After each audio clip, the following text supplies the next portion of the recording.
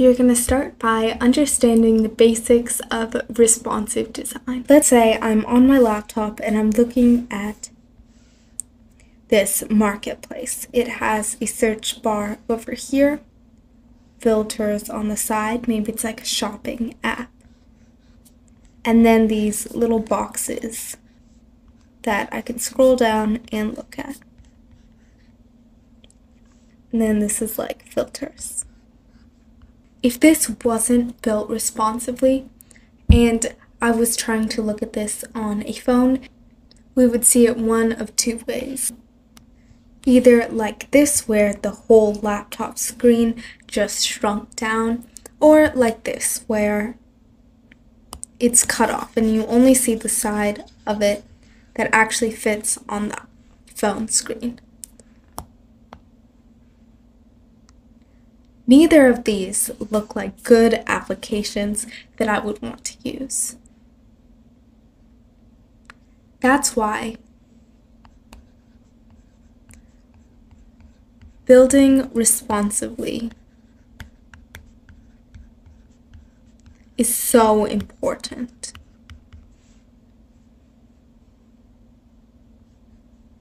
Let's try this again. This was my marketplace app on a laptop. Now when we translate it to a phone, it'll look a little more like this, where you have the search bar up here, the filters are like this instead of on a side panel, and they really only show one or two things per section. This is much more fitting for the smaller phone screen size, and this still looks good on the big screen size. And the difference between this one and this one isn't that much. You're still showing all the same elements, search bar, filtering, and the actual products. You just changed how they look. In this course, we are not going to be building fully responsively. We're not going to convert this app design to look good on a laptop, because its use case is really only about the app, and we want to keep it a little more simple. But we are going to build slightly responsively, and I want to show you why that's still important. One of the handy things Flutterflow does is up here provide you with this responsive bar, where you can move between tablet, laptop, and phone. But if you click on it again, you can also change phones. So right now I'm on the iPhone 13, but the moment I go to the 14 Pro Max, we see the screen size change. And the same with this OnePlus 8 Pro. And especially with the Sony. The overall idea is the same, it's still a small screen. But building responsively will allow it to look good with those minor changes in dimensions. So now we can get to the fun part and see how we can actually do this in Flutterflow. On our widget tab, we can see something called layout elements. This is going to allow us to build our apps using mainly rows and columns. I'm going to show you how each of them works. I'm going to drag a column onto this page, and you can't really see it because there's currently nothing in it, but we can see that we want to drag some elements into this column. You can use anything, photos, text, but for the sake of this lesson, I'm going to use containers because it really allows us to see the responsive abilities. We see that the moment let me show you that again, the moment we drop the container into this column contracted to only fit the size of our container. A column allows multiple things stacked on top of each other.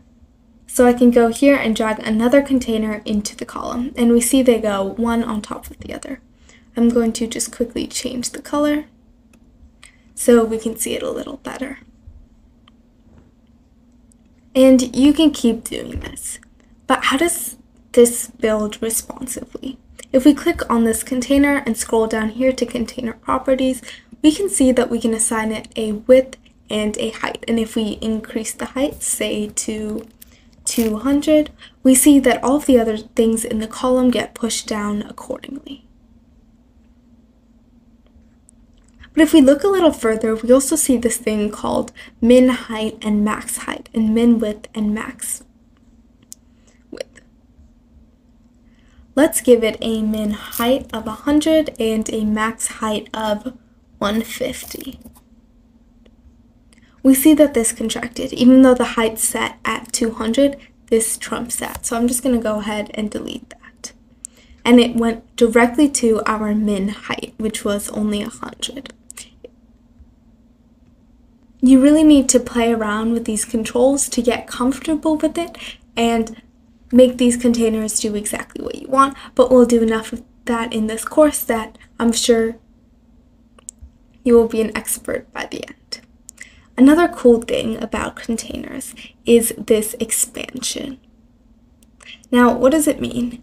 Right now, it's not going to take up any available space. Whatever these dimensions are, whatever the minimum space it can take up will be. If I give this a min height of 50, we'll see it contract. Whatever the minimum space it can take up will be, it will contract in that space.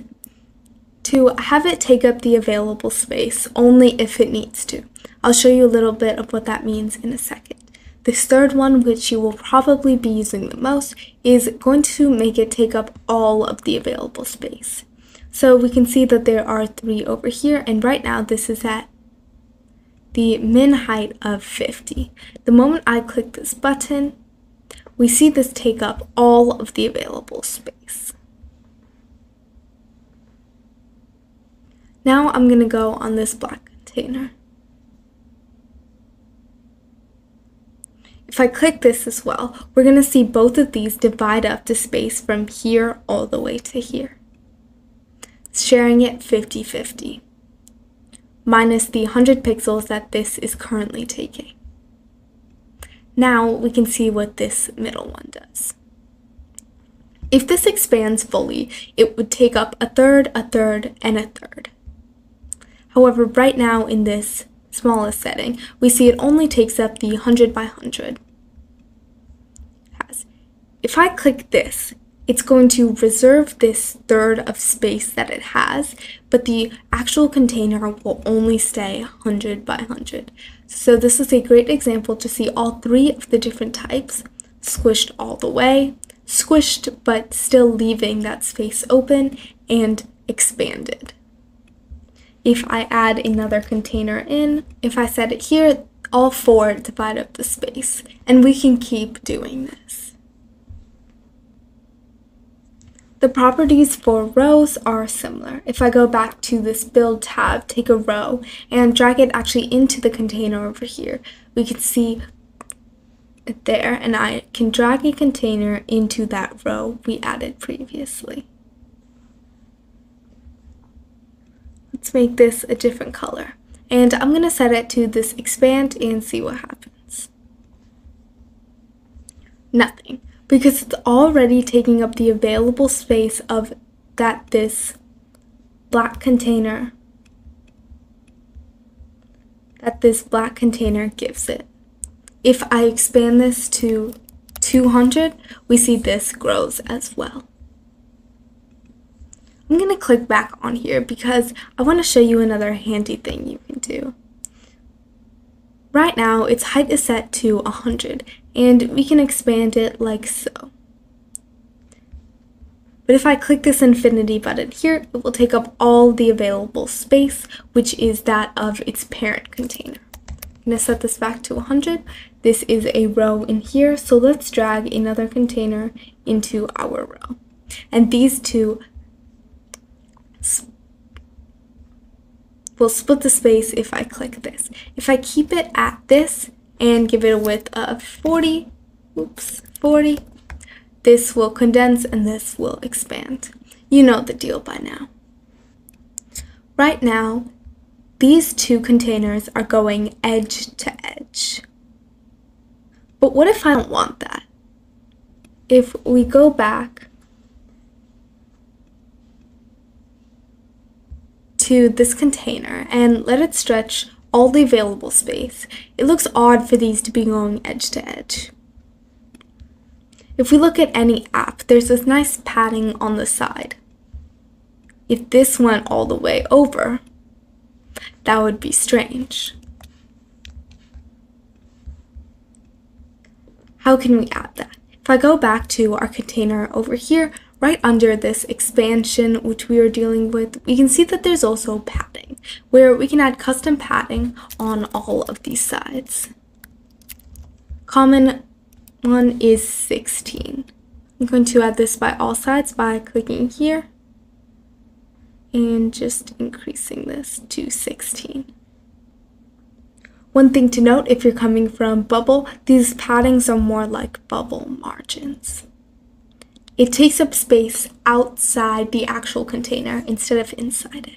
So this is still preserving its size. I'm going to add some padding on each of these elements as well.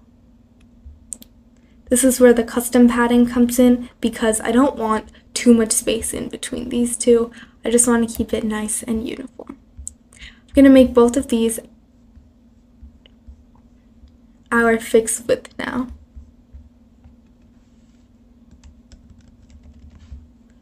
And we can see that there is a lot of empty space on the side. If I click on the row that they're in, we can right now see that they are left aligned. If I go here, I can actually move where these two blocks are. You can make them left aligned in the center to the right, split the space evenly. Space around or space between, so these two are pushed all the way to the side as much as possible. Remember here where we went and added padding, I'm going to go ahead and remove that. Then when we go back to this row, let's put them in the center. We also have this option to add spacing right here. So if I add 16 pixels of spacing, it's going to split these items. If I went ahead and added another container, it would split between that as well. And we can keep moving these around. All of these controls are same on a column as well. Just like we have item spacing, we also have start spacing, which is more similar to your padding from Bubble. And there are just some handy things that Flutterflow also provides, like apply to start and end. A couple more things we can play around with. One is cross-axis alignment. So right now we can see these three are in the center. And we can move them left and right with these. But if we wanted to make these at the top, we can just change the cross-axis alignment. As well as make them stretch all the available space from one control down here. You can add padding within the row, which acts as a margin for the row, but we can see it serves very similar to padding in Bubble. And you can also change the alignment. If I make the cross-axis alignment center, for example, we see that these can move around based on where I place them in this grid.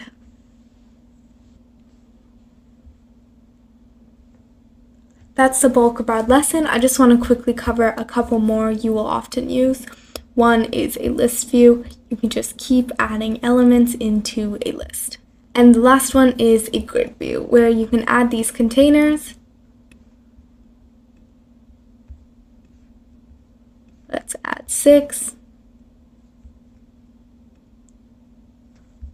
And then control some of the features like horizontal, vertical, the number in each row, the spacing,